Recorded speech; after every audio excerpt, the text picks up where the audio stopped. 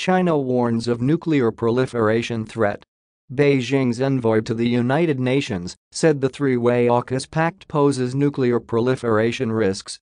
China has accused the US, UK and Australia of risky transfers of nuclear materials under the AUKUS pact, with Beijing's UN ambassador calling on the body's atomic watchdog to give greater scrutiny to the deal.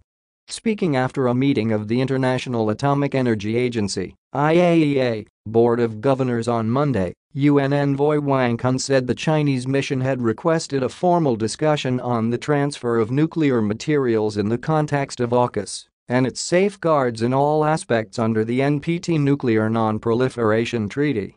AUKUS goes beyond the existing international non-proliferation regime and the mandate of the IAEA Secretariat. The issue should not be handled by the three countries alone and must be handled by the IAEA member states, he said, adding that the three countries have ignored the AUKUS-related discussions at the IAEA Board meetings. The United States, Britain and Australia signed the three-way AUKUS agreement last year, under which the latter two nations vowed to help Canberra obtain nuclear-powered submarines. The deal was highly controversial at the time, leading Australia to dump a contract already struck to receive French-made subs, while triggering diplomatic outrage from Paris.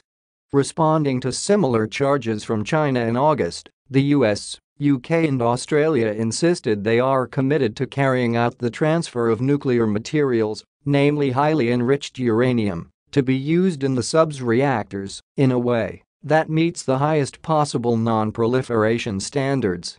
The power units used by the submarines are designed so that removal of any nuclear material would be extremely difficult and would render the power unit and the submarine inoperable, the three nations said in a working paper delivered to the UN, ensuring the transfer would be safe.